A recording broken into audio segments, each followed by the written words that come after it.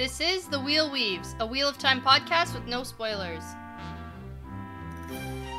Welcome, listeners. I'm your host, Danny, and I'm the first-time reader who's going through this 15-book series chapter by chapter.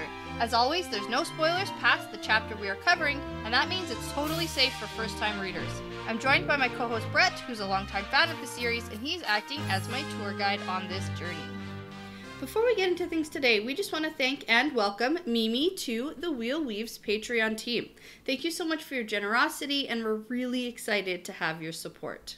We also want to acknowledge our executive producers, Brandy and Aaron Kirkwood. In this episode, we're talking about chapters 39 and 40 of The Dragon Reborn. Yeah, so chapter 39 is Threads in the Pattern, which is a super original title for a chapter. Yeah, you hate those chapter titles. I like them. There's so many. There's like Threads in the Pattern and like Webs of the Pattern and Webs of the Weave. Yeah, but then I know that like some interesting... Pattern of the Web. I know that some interesting stuff is going to happen. I guess so. I'm just like, I need something new. And then chapter 40 is A Hero in the Night. That's new. Yeah, that is new. And these are pretty good.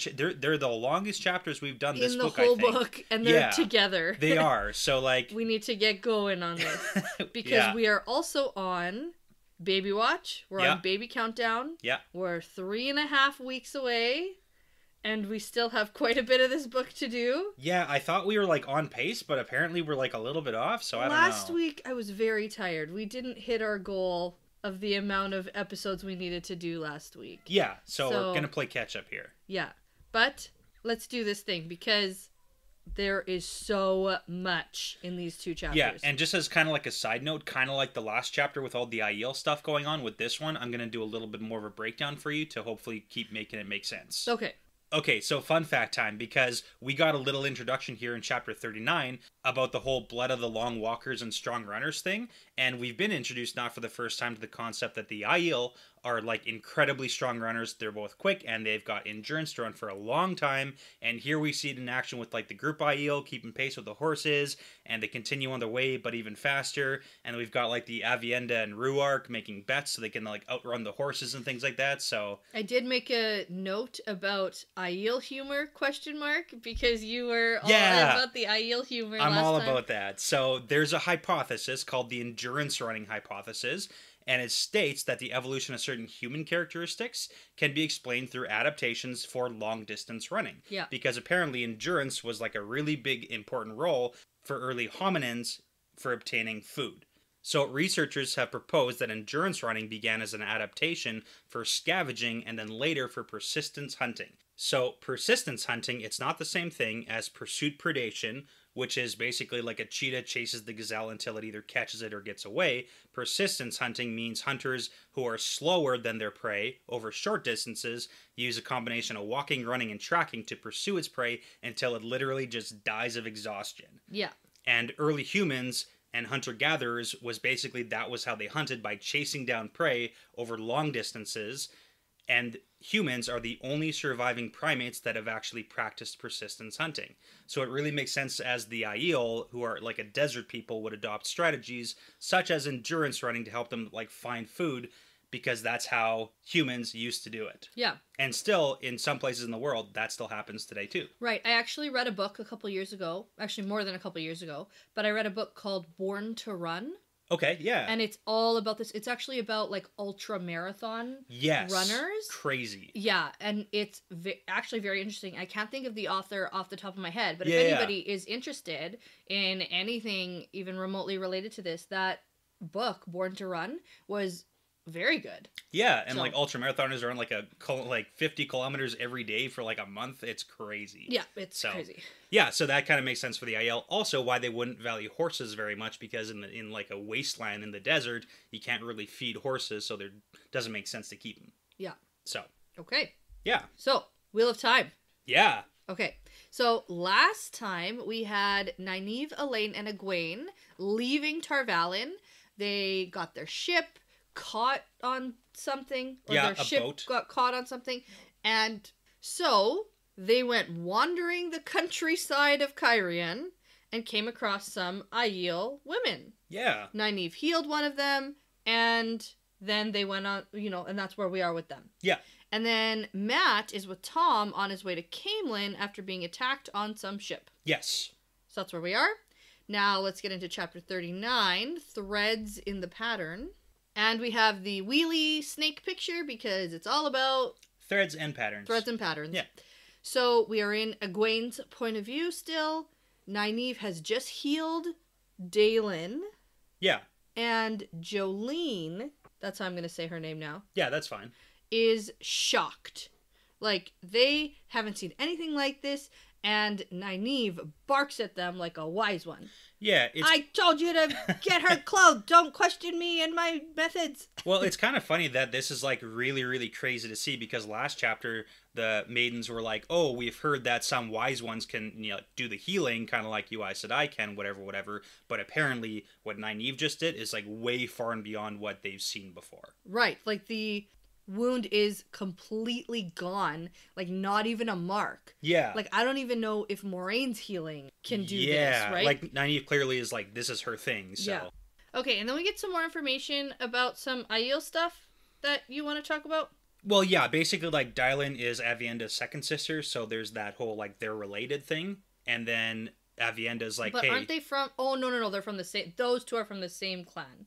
Yeah, these ones are like actual, so it's the mother, sister's daughter, so they're actually related through blood. And then that's why Avienda's like, hey, I owe you a blood debt now. Like, this is kind of because important. You saved my blood kin. Yeah, exactly. So, like, we don't really get any more of that, but that's just something to keep in the back of your mind. Okay.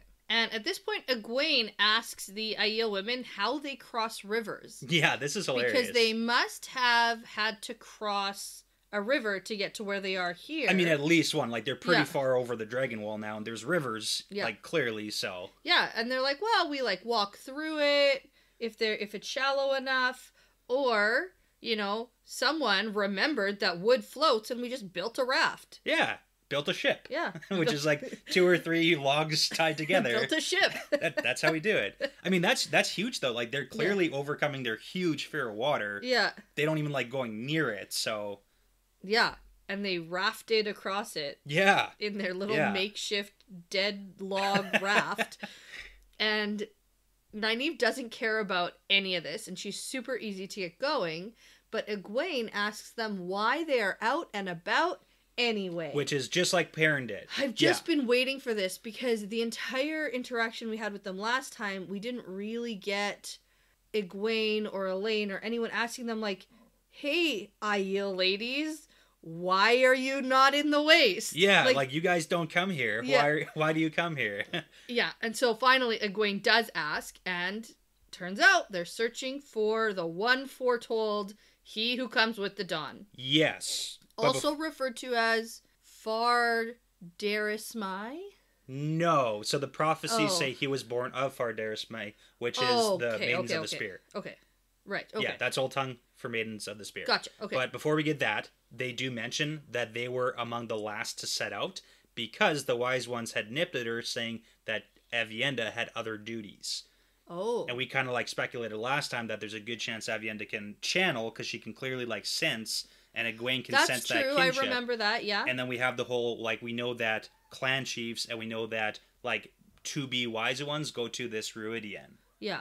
Which is funny. But she has to give up the spear in order to go to Ruidian. And that kind of makes sense why, like, Bane and Chiad are, like, rubbing her, as in, like, you have other duties, but you're here anyways. Yeah. So it all kind of is, like, making sense a little bit more. Okay. So then we get that maiden bearing a child stuff. Yeah. Like, direct from the source here. And we've heard this before. Yeah, we have. I think we've heard most of it. Yeah, I didn't get anything new out of this. Okay, like they passed around the kid, so like nobody knows who we knew that one. Okay, I knew that already. That's good. Yeah, I knew all of this. And we just get it confirmed. Yeah, and now like the girls also know that's a thing. Yes. So Avienda says the wise ones say to go out looking for him now, so that's what we're doing. Yeah. And just one little tidbit of information that we may or may not have heard before. It's the blood of our blood mixed with the old blood raised by an ancient blood, not ours. So I think I actually have heard that before. Okay, maybe we didn't really know 100% about it, though. Well, I'm pretty sure we've had a conversation where we speculated that obviously this is Rand because he's being raised not in the waste. Yeah, the only issue is that it seems like there's 3 separate sources here. So there's the blood of our blood, which is like the Aiel, mixed with the old blood, and we don't know what that old blood means. Raised by an ancient blood, not ours, which is probably the whole Manetheren thing. Yeah. I'm gonna guess that the old blood is maybe his, like, Luz Theron stuff. Okay. I like it. Okay. And then this is when we get the transition into the whole, like, Avienda then in turn is asking Nynaeve and the women where they're going. Yeah, what are you guys doing out here? But you really got to look at the phrasing because it's how she asks that's really important here. So she says, she paused, obviously choosing her words, and Avienda says, you must understand that we look for omens and signs.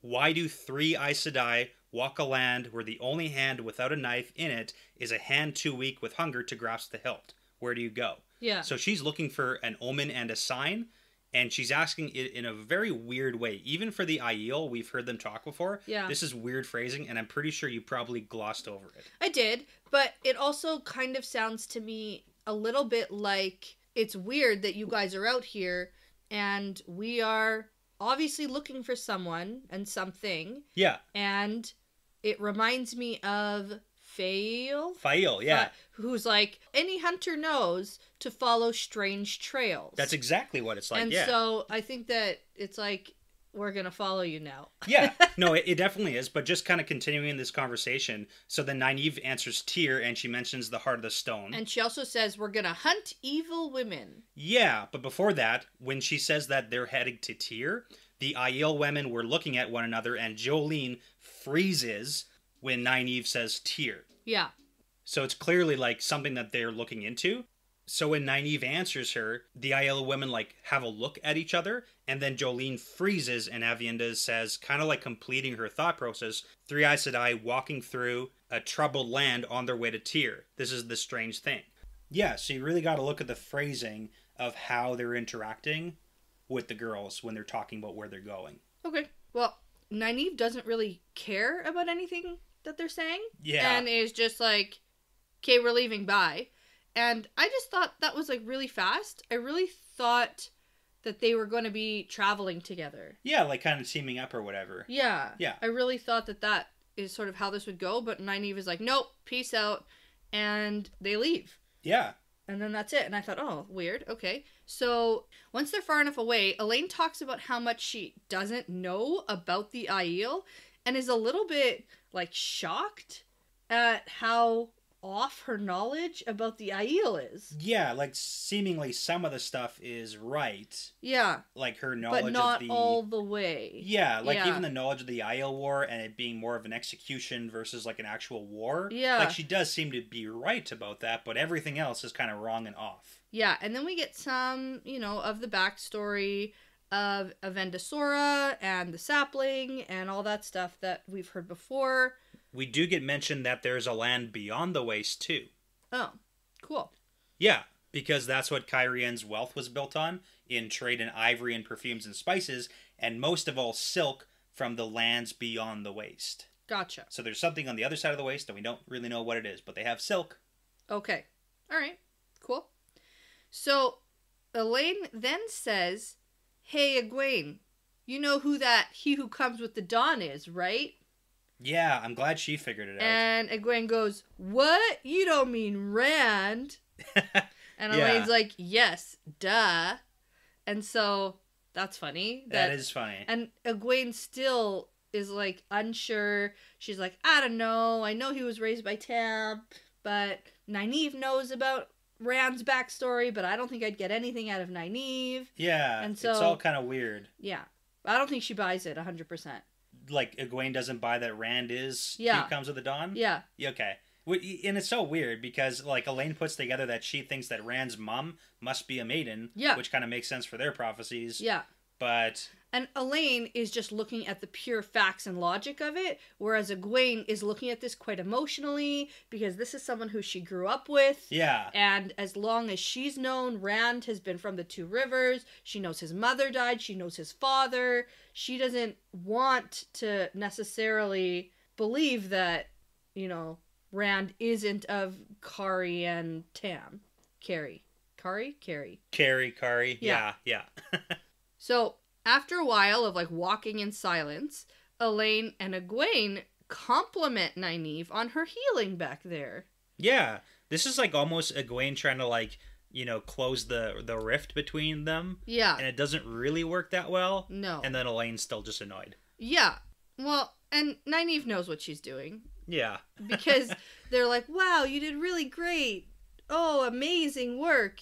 And then Nynaeve, like, ruffles her hair as if she's, like, a little child. Yeah. Thanks, Egwene. There's, like, a weird dynamic shift because, like, Nynaeve used to be Egwene's superior, and now they're, like, equal footing. Yeah. And even once they got to the tower, and Nynaeve got to be accepted, and Egwene was a novice, there was still that hierarchy. It's like a power shift issue. And now Egwene wants to sit at the grown-ups table. Yeah. And Nynaeve still really isn't okay with that. Yeah, so it's kind of like we'll see where their friendship goes, I guess. Yeah, I don't know. If they can move past that. We'll see. So, as they are walking, Elaine shouts, "Look out!" And Egwene gets conked over the head and passes out. Yeah. Great. Yeah. And it's like right after they're like, oh, there's no way that more Aiel could be hiding. But it's like, hey guys, bandits, right? We forgot about this whole, oh my god, people popped up right in front of you. Yeah, they're like, they let down their guards. Oh yeah. 100%. It's so bad. It's really bad. Because they're like, we don't need any men defending us. Like... And then they just go tromping through the grass. Yeah. With, like, no heads up. Like, nothing. No scouting. No paying attention. No paying attention. And then they just get, like, freaking captured. Like, literally kidnapped. Again. Like, literally kidnapped. And then, like, hogtied over a horse. Yeah. So this is bad. Yeah. It's not good. No. So Egwene wakes up, she's tied to a horse, but her head hurts so much that she's unable to embrace Saidar. Yeah. Which is a problem, because, like, how's she gonna get out of this one? I mean, it's good for us to know, like, magic system-wise, too. Like, if your head isn't, like, if you can't focus and concentrate, you can't get the power. Well, I mean, we already know that from Nynaeve, who has trouble focusing and concentrating. Well, that's good. Yeah, too, it's like she needs to be super angry. But, so, like, yeah. We do know there are limitations. Yeah. Right? So she's super pissed off of being a prisoner again. And I feel that. Like, this is not going to do well for her mental health. Yeah. This is bad, I think. And so she sees that Nynaeve and Elaine are also captured and, like, face down, passed out on horses. And then she hears some men talking about them and their rings. Yeah, so they know that they're Aes Sedai. Yeah. So one of the men sees that she's awake, and then she just gets conked on the head again. Yeah, we got to talk about, like, head injuries here, because this is, like, super dangerous. And we see, like, in the next, like, sequence here that Elaine's head is broken. Yeah. And if Nynaeve doesn't like, heal her... Like, literal skull fracture. Like, getting hit in the head is a bad thing, guys. To the point of getting just, like, knocked out. It's bad. Oh, yeah. So we get Egwene waking up again, and this time it's dark out, and she's in some room with, like, a dirt floor, and she's not tied up. Yeah, and she's not. She also notes that her head's feeling okay. Yeah, so it's not bad. Yeah. It's hilarious as to why. It's so funny. This is actually, this whole sequence is quite entertaining. It's amazing. Yeah. And I gotta say, just like, so you know, this is like one of the fan favorite chapters. Well, I just can't believe how fast it went. It's like... I thought this was going to be a long drawn out, like, Egwene being a capture of the Shan-Chen was a whole thing. Like, an entire thing. Like, at least, like, over, like, 10 Egwene chapters, you know, and there was a whole thing to get her free, and, like, this whole plot, and... But now we get, like, captured. Yeah, it, like, within... Capty, and then within, like, saved. 3 pages. Yeah, it's great. Or whatever. Like, it's crazy. I really thought this was going to be a much bigger plot point than it actually was. Yeah. It's kind of funny. So... she sees that Nynaeve and Elaine are also passed out in this weird little room, and Elaine has blood on the side of her face, but neither of them are tied up either. Yeah. Like, what? These guys are so bad at capturing people. But they think that they're really good at it. It's so... Like, they have a thing in mind. That's why they gave them the sleep well route, which we find out later. I know. So they think that they've got hours. It's just, these guys are so bad at, like, literally what they're doing. They're so bad at it. And it works in our, you know, character's favor. It does. But it's just so funny how bad they are at this. I don't know. So Egwene goes to the door and can see through, like, a crack in the makeshift door that there are men sitting at a table, and their Aes Sedai rings plus a big gold ring is sitting on the table. Yeah, that's Lan's ring. Yes. So the men are talking about some guy coming to buy 3 Aes Sedai that they have captured. Yeah. Great. So it's kind of funny because it's the whole like who would buy Aes Sedai, and in the last sequence, I for sure thought it was that. You know who I thought it was? Who? The Lord Salmon of Tyr. Or I thought you were gonna say like probably the Seanchan who would be buying Aes Sedai. No, I don't think the Seanchan are over here right now. Okay, that's fair too. There's no way. Like the Seanchan are out of my mind until I see them come back to, like, we hear about them coming back to the shores. Yeah, right. Yeah. Like to get across country to Cairhien. So like who's buying? Unless they're sailing all around, but I don't know.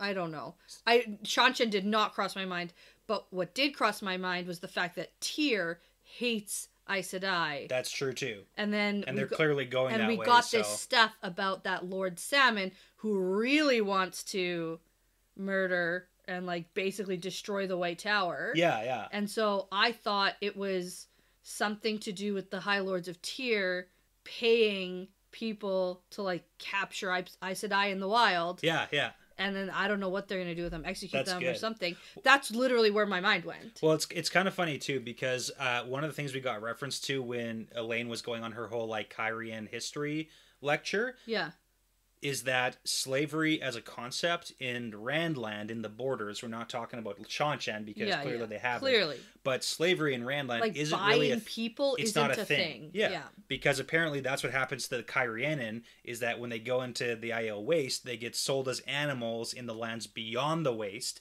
And then Varen's like, I don't even know how you could sell a man or a woman. Like, that doesn't make sense to me, how you could sell someone. So clearly that concept is a little bit foreign. Right, which is why I sort of thought that maybe it was this, like, Forsaken type guy. Like, you know, like, I don't actually know who this Lord Salmon is. I don't think he's a You did say that it's probably Lanfear. I did say that. So I thought that's where my mind went anyway, because I know Tyr hates Aes Sedai, and that part's all strange. So it was surprising to me what we find out next. So one of the men is worried about these women waking up because he's smarter than the rest of them, I guess. Yeah, I mean, if Aes Sedai wake up, they're gonna friggin' yeah, and you didn't even tie them up. Like, you didn't even try to restrain them if they were to wake up. Like, here's a question for you, and it's kind of relevant to the magic system. Let's say that the Aes Sedai is bound, like maybe hands behind her back or something. Yeah. Could she still channel if her hands and stuff are bound, or do you need to perform actions? No, I think she could channel. Okay, so like, what would tying up do then? Nothing, but they don't know that 100%. That's true. That's a good point. They could have at least put some sort of barrier, because if they need to wake up and then free themselves, at least there'll be noise and you'll be alerted. Yeah. Like, there are steps you take when you kidnap someone, Brett. Let me tell you, I'm going to write a book on it. You conk them on the head and then you tie them up and then... yeah, you don't let them just like not be tied up in a room. Terrible conversation. This is okay, let's keep going. Okay, so the guy's like, don't worry. What I gave them, they'll be out till morning. Yeah. This is the best. He's like, my granny told me. And it's like, oh, good. I'm glad your granny is the source of information here. Like, excellent. Excellent. So Egwene goes over and wakes up Nynaeve by shaking her, and she immediately just wakes up. Yeah. I don't know if she was like already like kind of almost awake, because like Nynaeve's eyes, like, I don't know, I think it's described as like dart open. Yeah, or flash something. Open, and then she like covers her mouth real fast. Yeah. So it's kind of like a little bit of a weird thing. But Egwene tells her what's going on here. Yeah. So Nynaeve says that these idiot men gave them sleep well root mixed with wine, which just helps you sleep when you have a headache. So all they've really done is help them with their headaches after being conked on the head. Yeah. So great. Excellent. And I love the thought process here of Egwene. Your granny should have strangled you in your cradle. Like, oh my god. Yeah. Like, I get that she's kind of upset about the whole being kidnapped thing, but... Yeah, we've also gotten the insult before in the previous books. I don't know if we've ever talked about it, but I've personally noted it. The insult that you're gonna wish your father never laid eyes on your mother. Yeah. That is like, it's this... It's great. Like, it's classic. Very similar. It's so funny. So, Nynaeve goes over to Elaine, but turns out her skull is cracked and she's like basically gonna die. Yeah. So Nynaeve works herself up, getting super pissed off, and then can heal her. Yeah. So that's good. It's like, oh, Elaine's almost dead, but just wait. No, she's okay. Not. Well, it's also good that Nynaeve is clearly like able to work herself up in this, like, this method works for now. I guess. It's a weird method, bad. But it's like it works. So is she gonna be, and we talked about this already, but like the Hulk thing of being always angry, right? So like, is that gonna be Nynaeve's way to get past the thing, the issue? Maybe. I don't know. Maybe the more she does it, she'll be able to get herself to that point quicker. Because that's what we need is a Nynaeve who's instantly fired up. Yeah. Instead of like slowly working, building on that anger. Yeah, I don't know. Okay. But regardless, they're all three. They're all up. They're all alive. We're all good and not bound. Yep. So Nynaeve heals Elaine. And this is a really interesting point, I think, because Egwene gets her hand on Elaine's mouth to stop her from screaming, but then she gets some like residual healing of what Nynaeve did. That's true. And now her headache is completely gone. Hey. But she also, I don't know if she's ever been healed or something, because like Egwene has been, the especially way by she Nynaeve. describes the sensation here, though, is like crazy. Like yeah, almost like she hadn't experienced it before. Well, the way I kind of interpret that is like Nynaeve is doing like a super powerful blast of healing and Egwene's getting like residual contact healing. Yeah. So, and it's just like in context, she wasn't expecting it. We do know Nynaeve has 100% healed Egwene before. Yeah, well, no. But like, I know. Like, yeah. I know that. But since Egwene has been able to channel herself, understands exactly what's going on, and since Nynaeve has clearly powered up and is able to use TDR? Yeah, you got it. My mind blanked there. I haven't had that issue in a while. To heal. Because I think when she like healed Egwene as a child, it was sort of like different, an accident and just sort of like these things that happened to her. Whereas now this is like on purpose, channeling a million weaves of the web and the threads. So yeah, I don't know. It seems more intense. It does. So Nynaeve says that doing it that way was like peeling off her own skin. Yeah. Again, we don't really know what that means. No, I have no idea what that means. So. And Elaine says she's tired and hungry. Yeah. Hey, she's okay. So they fill Elaine in on what's going on, and then they go to look through the cracks in the door to see what's going on out there. Yeah. And you gotta imagine it's like Elaine's probably on the bottom, and then Egwene's probably in the middle, and Nynaeve's like probably the on top. floating heads thing? Yeah. That's what's happening here. Okay. So the men out there are now joined by 3 Myrddraal. Boom. These are the guys who are here to buy them. So that's bad. I was actually not expecting that. And one of them is telling the men that these 3 Aes Sedai are the ones that he seeks. Yes, and they know that because of Lan's ring. So that's bad because it's confirmation. Like, we know the 3 men that Perrin saw in the World of Dreams with Baalzamon, talking about who's marked for death and who's marked for taking. Yeah. These girls are clearly meant for taking still. Yes. Yeah. Yeah. And then they can recognize them by Nynaeve's ring that Lan gave her. I don't know exactly if they're marked for taking or marked for death, because we also know that there was a gray man who shot a crossbow at them. Yeah, but it's the whole issue is like, if they were marked for death, why wouldn't they just like kill them and keep their heads or something as proof? Like, there's so many easier ways to No. The Myrddraal is gonna take them, but then bring them to Baalzamon. A secondary location. Yeah, but seriously, I don't know about this whole for taking and for death thing. Okay. I don't know. They were clearly marked to be assassinated. Yeah, but that was like a while ago now. And so things change. Things change. All right, whatever. That was like a week ago. Come on. Okay, well, we'll move on because then some crazy shit happens. So Egwene uses a tiny trickle of the power to weaken the like lock and chain at the door. Yeah, hoping that the Fades won't feel it. But the Fade says, "Are you sure they're asleep? I itch." Yes, so it seems like the Fades notice an itching sensation. Well, they can tell when channeling's happening. Yeah, but we already knew that. We do know that they can tell, but we didn't know that it was like an itch that they feel of the power being used. Yeah.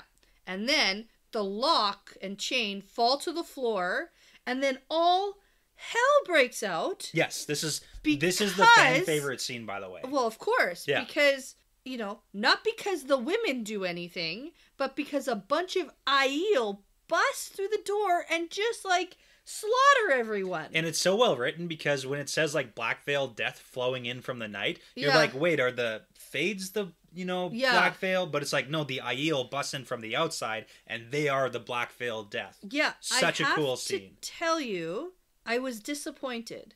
Why? I wanted Elaine, Egwene, and Nynaeve to unleash on these people. So here's a question. We know that there's 12 guys in the room and 100 in the camp outside. Yeah. Do you think that the consciences of Egwene, Nynaeve, and Elaine, could they slaughter 100 and some people and I don't be okay necessarily think they needed to slaughter everyone. That's not what I thought was going to happen. Oh, okay. I thought maybe they were going to, do the whole ground erupting thing and escape. Scare everyone away? Yeah, and get away. Okay. Like, I thought they were going to save themselves. Okay.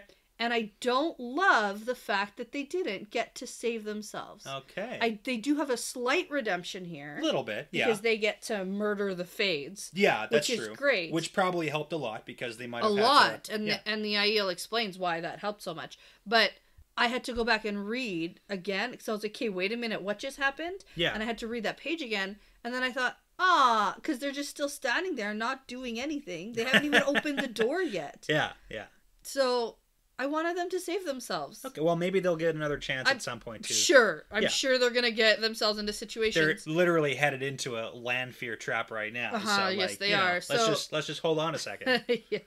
So, anyway, so the Aiel are about to, like, take on these Fades, and then Nynaeve opens the door, and Egwene says, enough of this, and channels fire, and then all the Fades, like, burst into flames, and Elaine and Nynaeve are there helping, and then something shoots out of Nynaeve's hands, a bar of white light right at the Fades, and then they just disappear from existence. Yeah, basically like disintegrate. They cease to exist. Yeah, and Egwene thinks about balefire. She doesn't say anything. But she knows that what she just saw, that's balefire. Yeah.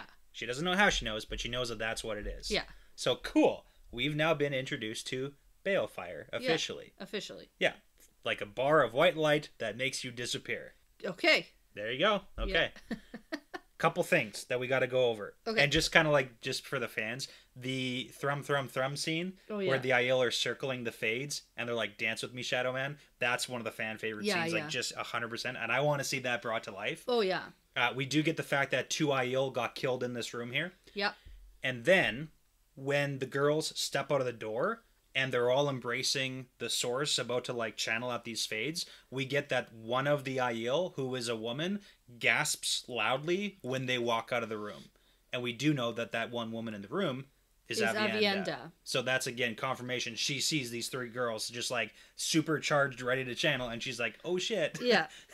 So Egwene notes that there are all these Aiel standing in the room with them and sees that one of them is Avienda, and then Nynaeve goes to the fallen Aiel from the fight, and one of the men says she doesn't need to do that because they have taken Shadow Man's steel, so there's no saving them. Yeah. And Nynaeve sees that one of the fallen is Dalen. Yes. So this is, I kind of imagine like Min's viewing in this situation. Like if Min had have seen Dalen, and we know that she like for sure, she's pretty much destined for death here. Yeah. Right? So if Min saw that and then like Nynaeve saves her, Min's viewing is still like gonna come true. I know we didn't get a viewing for this, but it's like, it's that mentality of like, that's your destiny. You're gonna die. Yeah. And you were basically brought back so that you could help one more time. Yeah. And Nynaeve just thinks of it as a waste of healing. Yeah. Yeah.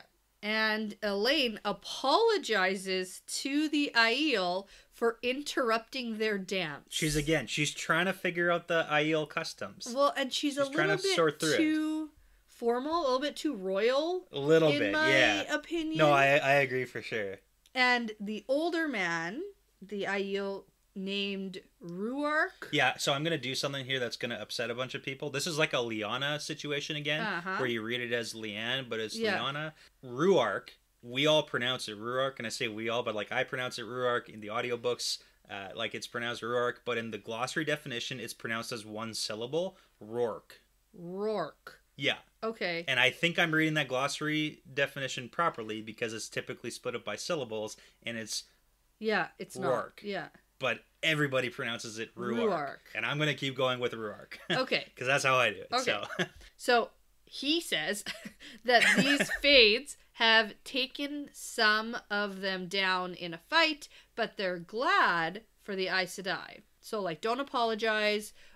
Because they would have taken us down. Yeah, there's, like, no saying that we would have won this fight. So it's just, again, kind of an interesting concept for Aiel mentality towards death. Like, we clearly know the Aiel, like, have this embracing of, like, you know, when it's your time kind of thing. Well, something about, like, meeting death. Yeah, like, you meet death, so, like, you're not gonna, you know, it comes for everybody. But Ruark is saying, like, hey, I get that we're all going to die one day, but I'm not eager to meet it right now today. If you can just go ahead and do what you did. Yeah. Like, it's cool. Yeah.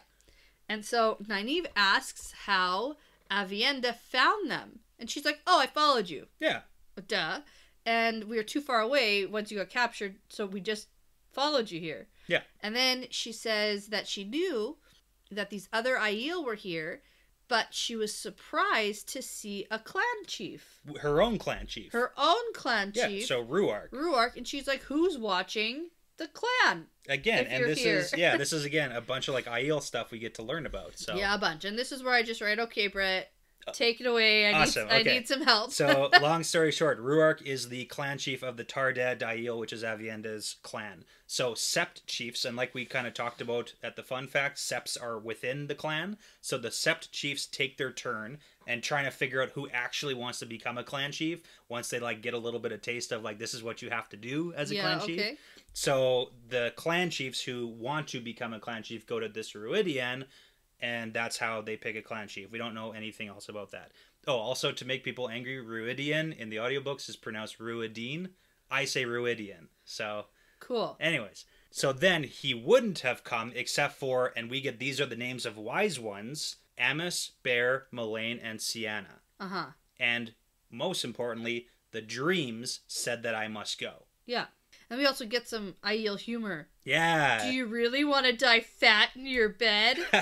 Hilarious. Yeah. Well, one of these wise ones, we don't know which. One of them is Ruark's wife. So. Which is interesting because I didn't know that the wise ones could marry. Well, they're not Aes Sedai, saying we're not going to marry, so. That's true. I guess what my mind went to is they're not allowed to wed the spear.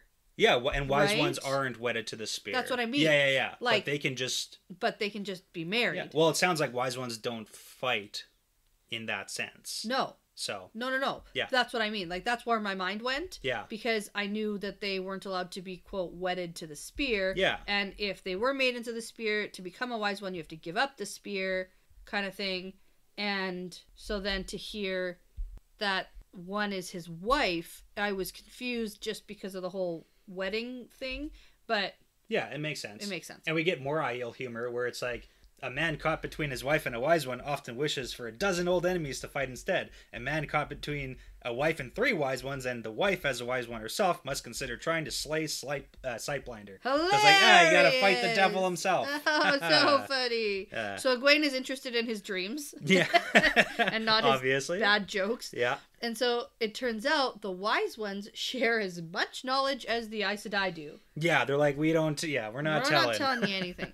So that's interesting, though. But they do tell people where to go based on these dreams. Yeah. So Ruark picks up Lan's ring and is like, hey, this is a Malkieri ring, of the kings. This is crazy. Ruark, the Aiel clan chief, knows, of Lan. He knows who Lan is. Not personally, but but he's like, they rode with the Shinerians against the Aiel in my father's time, and then he speaks about the baby king. Yeah. So this is like a known thing to the Aiel. Yep. Like, that's pretty crazy that Lan's a dude that people know. Famous. He's super famous. So Nynaeve doesn't want to hear anything about this and just says, you know what? We're going to take these men's horses and leave. Yeah. And they're like, now? At night? And she's like, no. At sunrise. And then I had a thought. Sure. Where's Bella? Is Bella still at Tarvalon? They just didn't bring her? Yeah, most likely. Because it's not like that, like they didn't leave with horses. Yeah. And then like leave her on that ship, right? Bella's most likely in Tarvalon still. Okay. Yeah, I'm pretty sure that's the last time we saw her. Yeah. Okay. Because I was wondering, like they went on this like trip and didn't bring their own horses? Well, they were getting on a boat. Yeah, but you can bring horses on a boat. Sometimes. Yeah. All right. Well, I'm really hoping that she's not just like left on that boat that's stranded in the river. Well, we got to talk about that boat too, because there's something that was said in this chapter that is a little bit not so good. About this boat? Yeah, the boat that they were on that they left. Oh. Yeah, back when all these bandits were still alive, and yeah. they were talking about like selling the Aes Sedai to a buyer. The guy says good prices for Aes Sedai if you have the belly to deal with the right buyer. Not so safe as slitting the crew's throat on a trader ship, eh? So it's implied that these are the bandits who like left the boat so that the boat they were just on would get crashed. And then he mentions like, hey, it's not as easy as slitting the throats of a crew on a ship. Oh. So the question is like, what happened to the crew that's on that boat with this whole time lapse? Like, did they also just get murdered by these bandits? Oh. Yeah. Well, I think I just took that to mean that's the ship that is already sunk. You know, the ship that they ran into. Okay. And like that crew. So that's the planted that they killed and left that boat there. So, okay. I don't know if they planted it, but they were, I don't know. Yeah. Well, we'll talk about it more because we get another reference to this boat. A little bit. Next chapter. Yeah. Okay.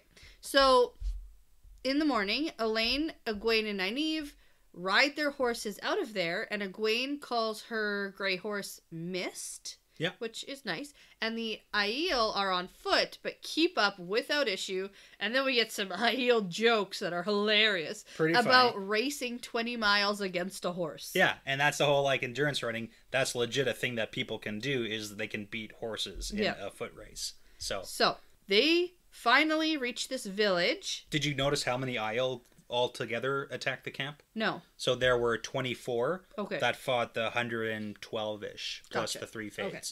And then only 3 died outside of the 2 that fought the Fades. Gotcha.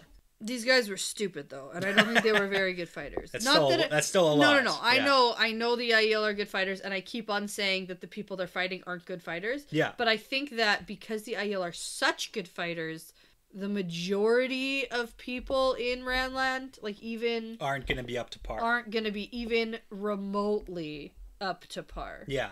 So, okay, so they reach this village, Jareen. Yep. And it is not on fire, like Yay, I predicted. Phew. And so this is where the Aiel go their separate way, and Ruark says that perhaps they will meet again before the change. Yeah. Whatever that means. Yeah. Well, we do know that they're supposed to leave the Threefold Land. Yeah. But we don't really know. When a bunch of prophecies... when stuff happens, so... come true. So, the village is being held by Andorran soldiers, and Elaine hides her face from them, but then, like, doesn't get recognized. Yeah, and it's just like... shocked. Just in case. But it's like, how many of these guys would have ever seen you anyways, so... And so... okay, I have to talk about this specifically. Sure. Because I'm not okay. The sexual harassment part? Yeah. Okay. So...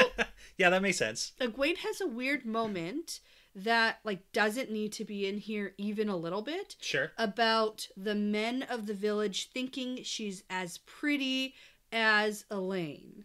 And she needs that, like, recognition.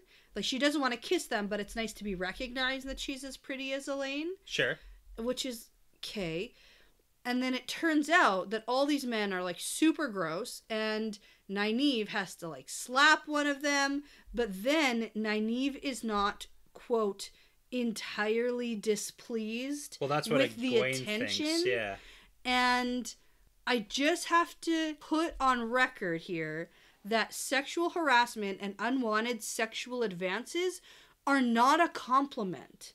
Like, that's not good. Like, that's not a compliment. Yeah, I get that. You shouldn't take that, ooh, he pinched my butt when I didn't want him to because he thinks I'm pretty. Yeah. Like, don't do it.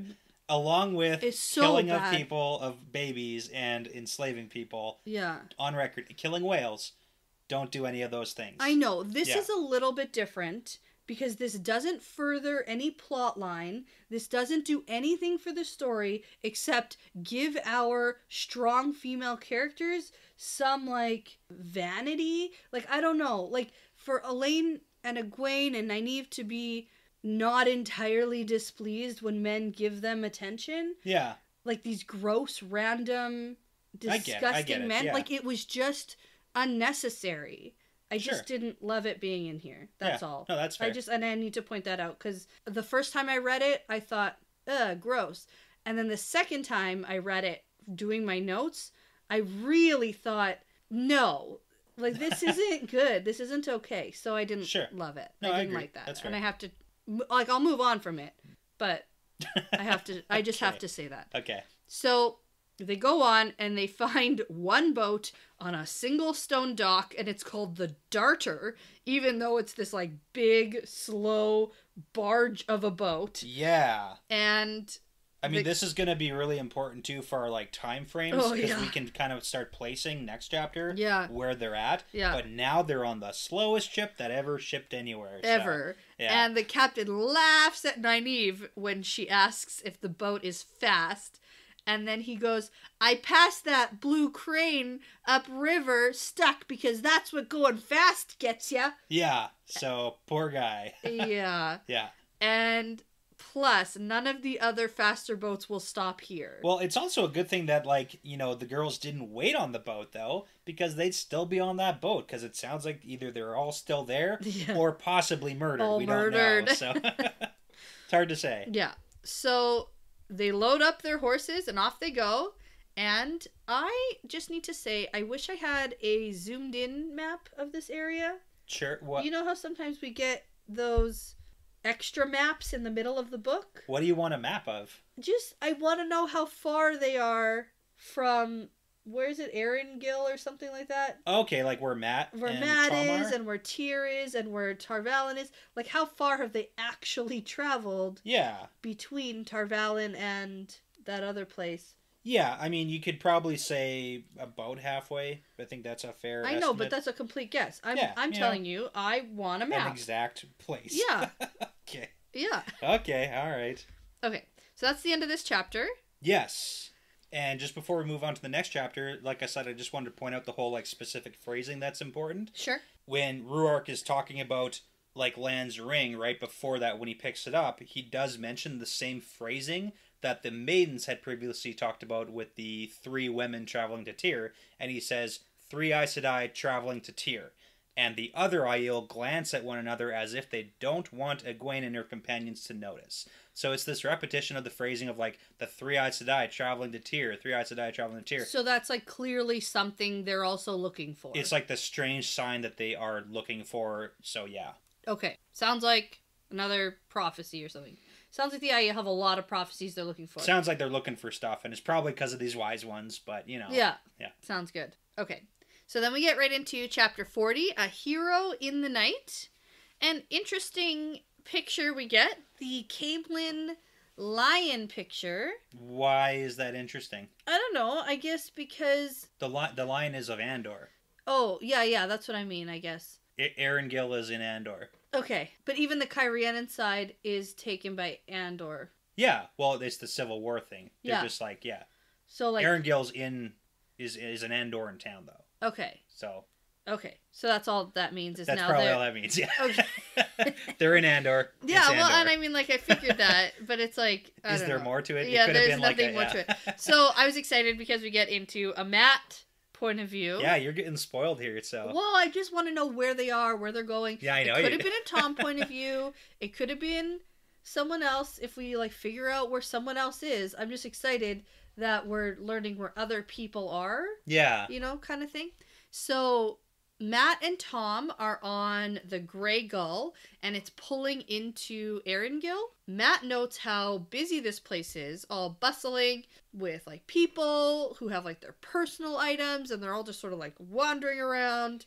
And then we get that the Kyrianan shore also has the white lion banner of Andor flying. Yeah, there are a ton of refugees from the Kyrianan Civil War. It is a bad situation altogether. This is super bad. Yeah. And Matt thinks about how politics don't interest him, And as long as people stop calling him Andoran, he'll be fine. Yeah, he doesn't want to join the Andoran army. Yeah. Get recruited, right? Which I think is some sort of foreshadowing. What do you mean? I think he's going to become Get recruited into the Andoran army somehow? Yeah, I think he's going to become some, like, general. It's in his blood. Oh, it's possible. I think that's what's gonna happen. That would be funny. He's like opposing it so strongly. Yeah, I think it's a foreshadow. Okay. I think Matt's gonna become a soldier. Awesome. Yeah. Of the Andoran army? Probably, because he specifically said, "Don't make me be a part of your army. Don't make me do it." And then he's like, "I'm gonna do it." Yeah. So okay, I like that. That's a good one. Yeah.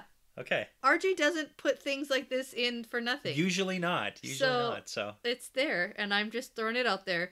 Okay. And we'll see what comes back. Wouldn't that be so funny? Because then wouldn't Elaine technically be like his boss, sorta?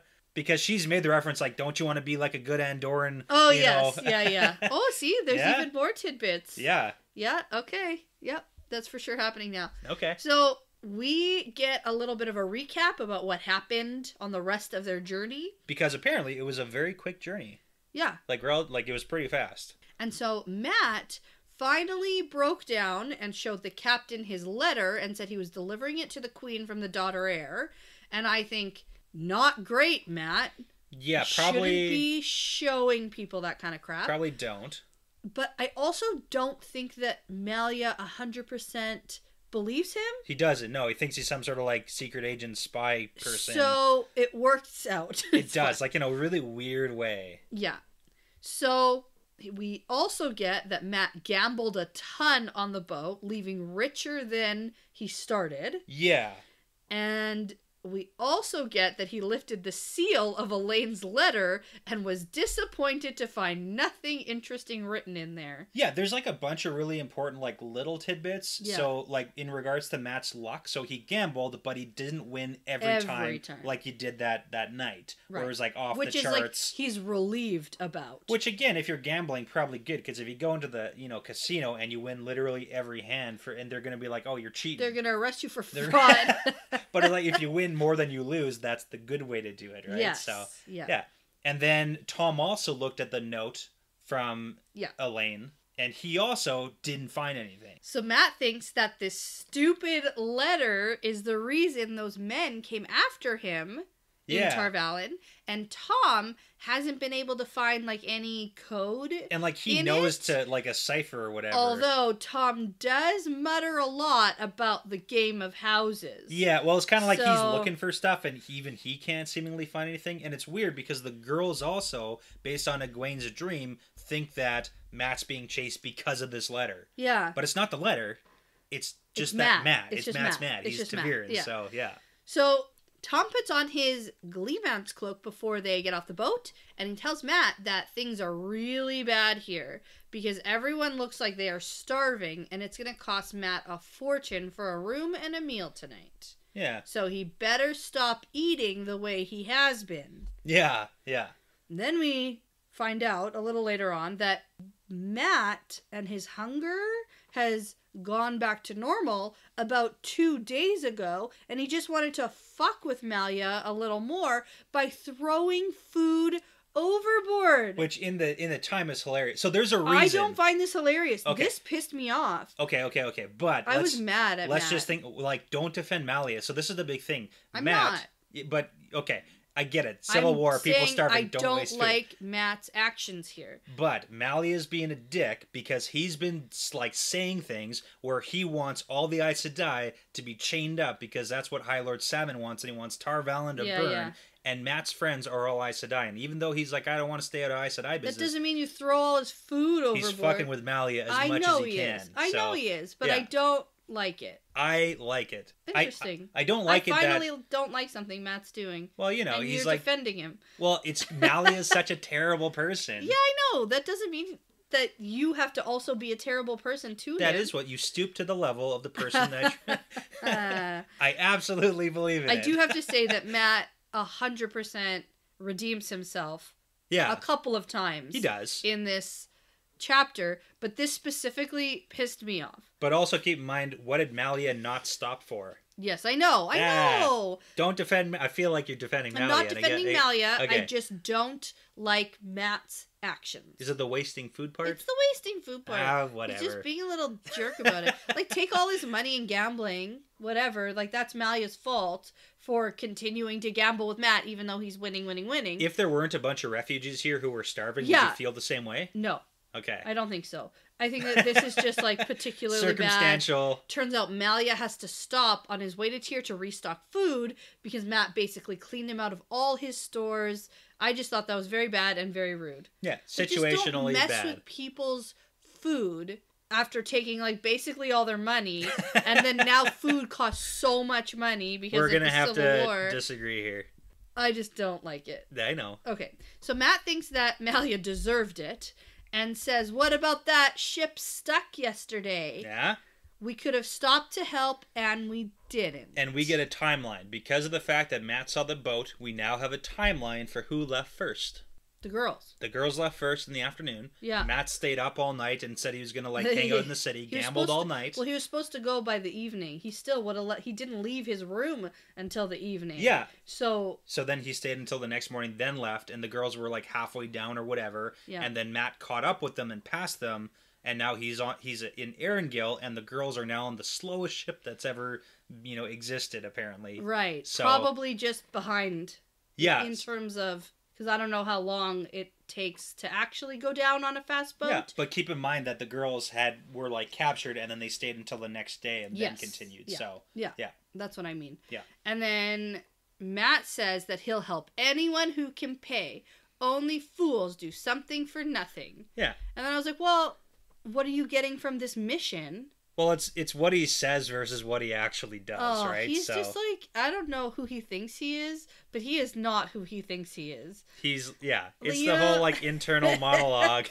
He's like, never do something for nothing. But it's like, you're literally going on this entire mission to deliver a letter, and what are you getting out of it? Well, he got to escape Tarvalin. I guess so. But, like... It's the whole only do something for other, and then he immediately gives the poor family money. Immediately. That's the difference. Yeah, because as they're walking, Matt sees a woman with 2 crying kids, and on impulse, he takes out a handful of coins, gives it to the woman, and says, get them something to eat. And then that's when I said, okay, that's better, Matt. Yeah. That's better. So, they see a Andorran guard, and Matt asks him where they can find an inn to stay. And the guy basically just, like, laughs in their faces and says, nope, not here. Good luck. Yeah. Well, and it's kind of interesting because when we see Tom's reactions to things, because clearly it's getting bad. They're eating horses now. Like, that's the next thing that you're going to have to go through. Based on everything you said so far, you think that Tom's the one who, like, killed Galdrian. Right, or, like, inadvertently caused his death through scheming. Yeah. So the reason why Cairhien is in civil war is because Galdrian's dead, which means that it's basically Tom's fault that all these people are, like, starving refugees now. Right. So, well, I mean, like, it's also all the people's fault. I mean that too, but, like, the thing that set off the civil war, it wasn't just that, like, Barthanes got murdered. It's that That's king part also. of it too, though. It's like both most powerful people in Cairhien both died at the exact same time, basically. Yeah. So it's like, we don't know what killed Barthanes. You assume that Tom killed Galdrian. So it's like, shoot. Shoot. Okay.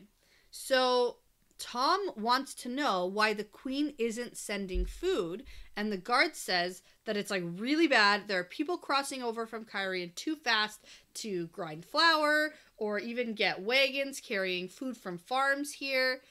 And turns out, though, it's not going to be a problem for much longer because the order starts tomorrow. No one else crosses into Andor. Yeah, and apparently, like, we already know Morghese has a soft spot for, like, poor people and the hungry people. Yeah, because and Tom says that. Yeah, but we've heard of the Queen's... the beggar's purse or something. The Queen's bounty, yeah. The Queen's bounty. It's like basically anyone can come and get, like, food and money or whatever, but it's the Civil War, and maybe it's just necessary because they can't keep up.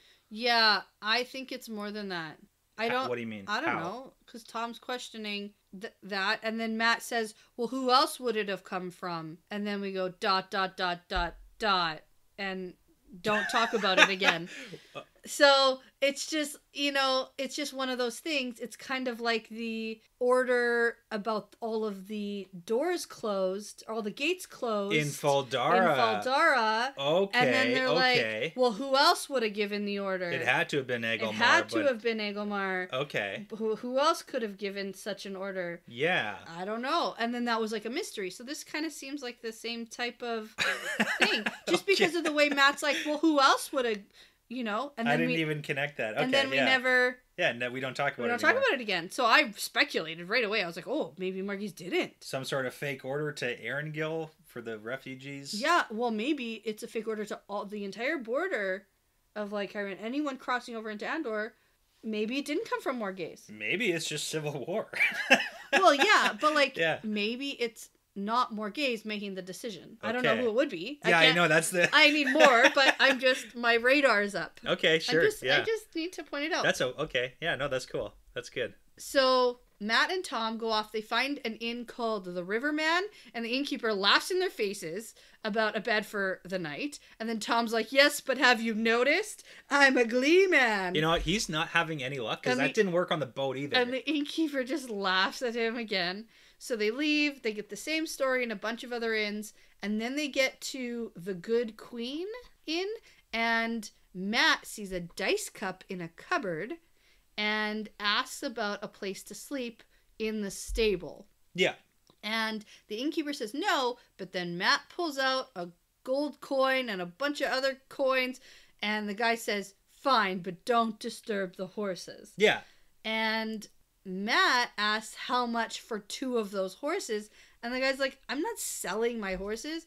And then Matt's like, I'll pay you double and play a game of dice for them. Yeah, so here you go. Gambling pays off. And of course, he wins. Of course he does, yeah. So he thinks about how the moment he shook the dice cup, he had all but known what the pips would be. Ooh, okay. So this is like another level. Like, he's almost has this, like, not just intense luck or control over games of chance. Sure. It's almost like he has, like, some predictive powers. Yeah. Okay, well, I mean, that would be also beneficial when gambling or doing things, because if you know the outcome, like what it could be. If you know you're going to lose or whatever it is, and then, Yeah, and it's useful not just maybe in the application of, gambling, because, like, there's only so many... But if you sort of can have this intuitive nature about you, maybe it's not just dice. Cool. A little bit it probably is just dice.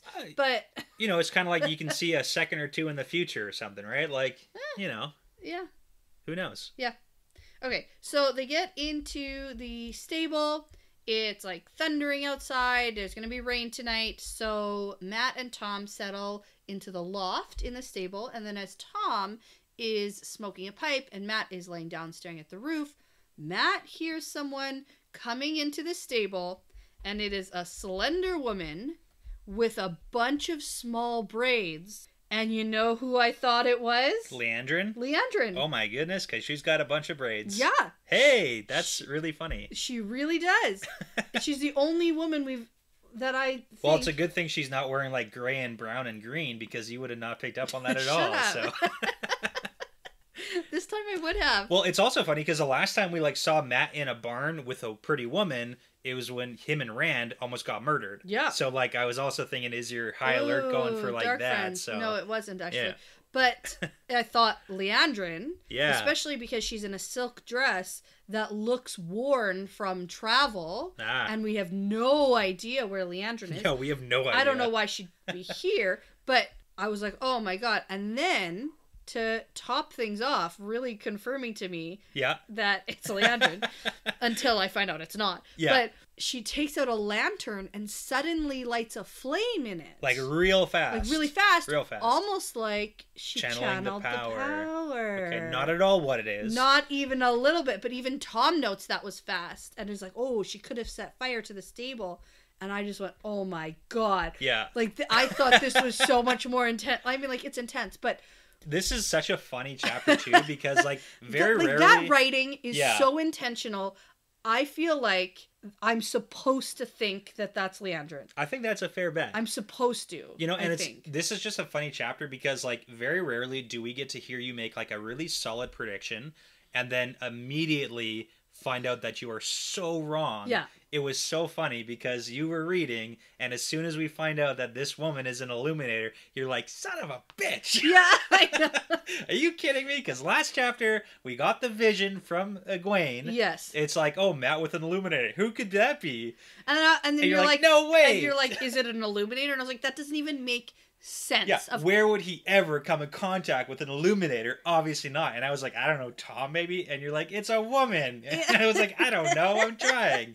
But it was so funny because I knew that this was going to happen like right away. Yeah, okay, so let me get into that. Okay. Because so funny. Just as Matt decides he's going to like let her know that he's there, the door opens again and 4 men come in. And then one of the men calls her Aludra, and she calls him Tammuz, and my brain just went, oh my god, I know these names. Okay. These are the Illuminators from Kyrian. That Rand basically blew up the chapter house. Yeah.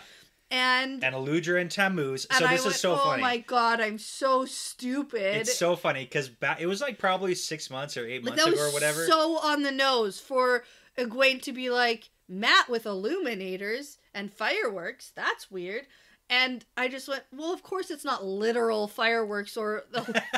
Oh my god. Well, it's really funny too, because way back when we were recording the episode with Rand in the chapter house, I think you had jumped over the names, Aludra and Tammuz, and I was like, oh, by the way, their names are Aludra and Tammuz, and you're like, I don't care. But it was like, but it's gonna matter in like 8 months. Yeah. So like, I need you to just like on the record get this out there. Yeah. That these two people. And it worked because I mean, it's not like I just glazed over it and didn't recognize the names. Yeah. And then had to like read further into the chapter to like know who they were and understand that there's such a big history because everything in Kyrian matters so much. Turns out a bunch of terrible things have gone down for them. Yeah. Because Aludra has been kicked out of the guild because of the mishap that Aludra thinks Tammuz caused. Yeah, because she was like freaking out at him during that event. Right. But it was Rand and Lanfear. And Loyal. Trollocs. And Loyal was there too, so yeah. Yeah, crazy.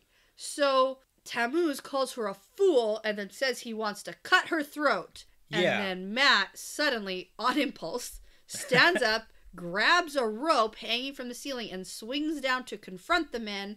And then Tom throws him his quarterstaff, and I picture this so dramatic. And oh, it is dramatic, absolutely. Tom tosses him his quarterstaff down, and he knocks out all 4 men with his quarterstaff. Boom, just boom, conks boom. them all in the head, one at a time. So it's also funny because Tammuz accuses Aludra of selling the secrets. We know that the Illuminators are like super secretive. Yeah. They got a chapter house in Tenchico and in Kyrian. Yeah. But Aludra says, no, I wasn't like selling the secrets. I'm just selling fireworks. Oh, I wonder if she's originally from Tenchico and she could be the woman of Tenchico.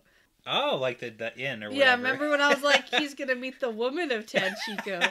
That's her. No. Figured it out. Yeah. No. Maybe. But they do have strange accents. Yeah, they do have strange accents. Maybe it's a Tenchicoan accent. Well, never know. Never know. Tenchican? Tenchicanite? I have no idea. Yeah. Okay. Matt asks her why they wanted to kill her, and Tom already knows. Because the secrets of being an Illuminator are very important. Yeah. And she says, was an Illuminator. Yeah, she's kicked out, so the rules don't apply. Because Tammuz ruined her performance for the king. Yeah.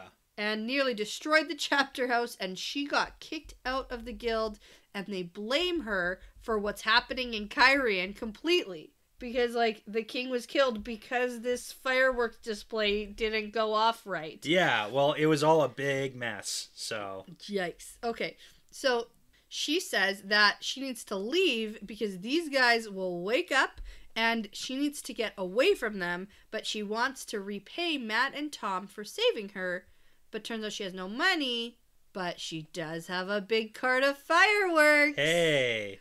So it's also really funny because we do get that reference way back when. Matt has an interest in fireworks. And we get that story again about him as like a 10-year-old. So it's all kind of coming together now. Okay, so Tom says that those are super expensive and she shouldn't give any of them away because she's going to need them to sell, to buy food and whatever. And Matt really wants these fireworks. And he's only seen them once before. He stole one as a kid or something and tried to cut one open to see what was inside and got in some serious trouble for it. He got cuffed by Bran, the wisdom switched him, and his father strapped him. My gosh, what could have blown up the village. Well, just like blown off his hand. Yeah, possibly. So Aludra is gonna give them like an assortment of fireworks, like little ones to big ones, and she explains how they all work and what all of them do and how to light the fuse. So this is really funny though, because Aludra is like, here, I'm gonna give you a lesson, so attend and pay attention. And as soon as she says that, the first thing Matt does is reach for them. Yeah. And she like smacks his hand. She's like, no, pay attention. You know, it's a flashback to teaching in a classroom, trying to do a science experiment. All right. Like you literally put everything out and then you say, don't touch anything until I say, and the first thing that all the kids want to do is touch everything. Well, don't put it in reach of me and I won't try and touch it. Well, that's exactly what you have to do. Yeah. And especially when I was teaching phys ed, don't give kids any equipment until all of the rules to the game are explained. Yes. Because if you give, like, they're not going to listen to you, and it's just like a whole thing, because of course they want to touch everything before and not listen. Yeah. Like, it's such a child mentality to just be like, ooh, touch things, and not listen you to say what... You say it's a child mentality, but I guarantee that it's just like a people mentality. It's a people mentality. It just reminds me of children who, like, can't control their impulses. Yeah. But it's funny. So she explains basically what all of them do. She tells them how to light the fuse from far away. And then she says, never cut it open because what's inside, if it touches air, it can explode and you can lose your hand. Yeah. And Matt says, yeah, I've heard that. Yeah. And he's all annoyed because, like, he didn't like getting in trouble. Well, apparently it's a lot of fireworks, too, because she's like, these ones, too, like the big ones, don't stay close to them. The largest, run away when you light them. Yeah. And then all of these can probably, like, blow up a house. Yeah. So, like, Matt's gonna walk around with, like, a friggin' bomb. This is so bad. I know. It's... Oh, man. Yeah. And you know he's not gonna set them off for a fireworks display. For fun. Yeah, he's just gonna... There's no way. So here's a question. I think he's gonna use them to, like, legit blow something up, like how many boat or a house or a inn. Like he's... Why? To what purpose? I have no idea. It'll be for a purpose. Okay. And I'll be rooting for it, and I'll be like, "See, I told you he was." I was gonna say, how many chapters is it gonna take of Matt perspectives until he tries to cut them open? Oh yeah, I don't think he's actually doing that. Okay. Because I think that Tom would stop that. Yeah. But I do think that they're gonna use all of them at once to blow some sort something of blow-up-y up method to escape something. Okay. Or something. I'm trying to think of things or you could cause blow some up kind now. of distraction. Yeah. Or something like a barn or a stable. What else could you blow up? A ship. A ship. A house. A house. An inn. A person. Oh. Somehow. Some people. Okay. A camp. Okay. In a field to cause a distraction. Destroy a state. I don't. It's too early. Too soon for that. No, just like maybe if he sets them off, like in a field or something, and then goes to like get away from somewhere, like he'll use them. Okay. In some sort of way that's not fireworks. That's not for like watching pretty fireworks in the sky. Okay, and not just like selling them for a bunch of cash. No, he's gonna dice for coin. Okay. There's no way. Like, sure. No. Okay. Yeah. So she says that she has to go now, and she will go to Lugard because these idiots expect her to go to Camelin. Yeah. And they're going to wake up soon. Yeah. Which is interesting because I legit thought Matt killed them. Okay, yeah. Just like, apparently not. Yeah, because he killed the guys on the boats. Yeah.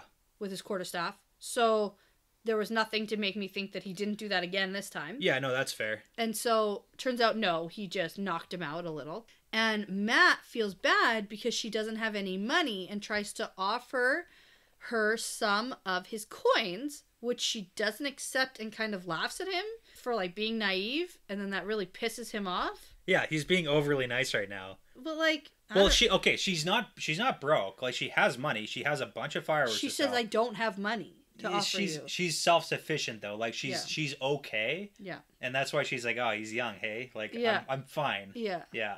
But, anyway, Aludra is getting her cart and about to leave, and Tom asks her about how she made that fire so fast. And she said that's her own invention and she won't spill her secrets. So she leaves to go out in the rain, and Tom says we must be doing the same or else we're going to have to slit 4 throats. Yeah. So you're not going to talk about what her invention is? Yeah.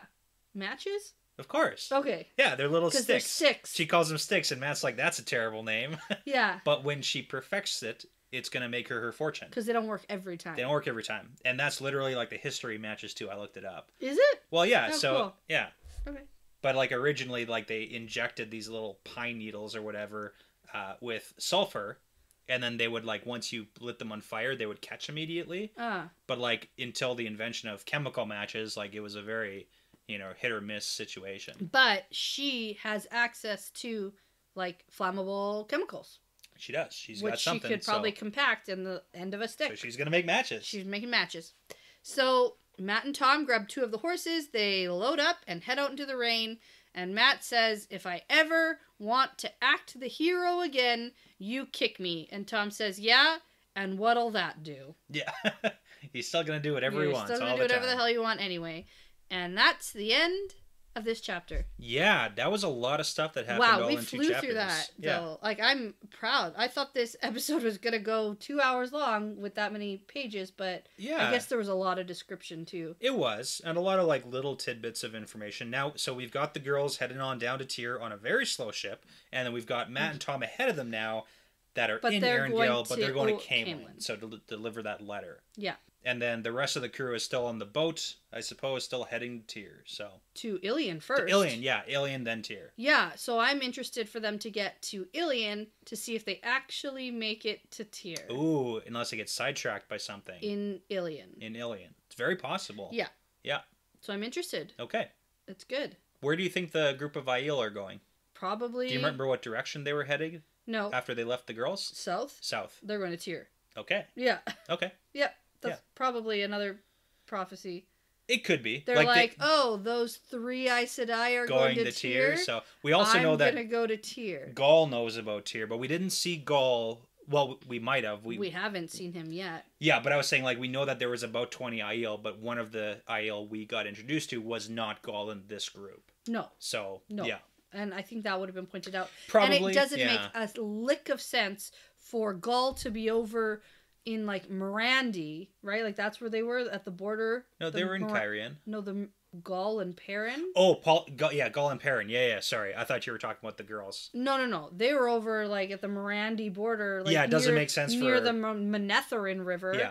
And, like, for him to... somehow get over there? Oh, no. Okay. And I mean, like, you can run all day and night. You're not getting there. Not that fast. No, okay. No. And okay, you know cool. how many rivers you'd have to cross? Oh my goodness. How many boats you have to make? Ships. Ships of 2 or 3 logs. Yeah. So, okay. All right. Cool. Sounds good. This was a good one. Yeah. And I'm going to say that this is part of the pattern now. Yeah, it's part of the pattern.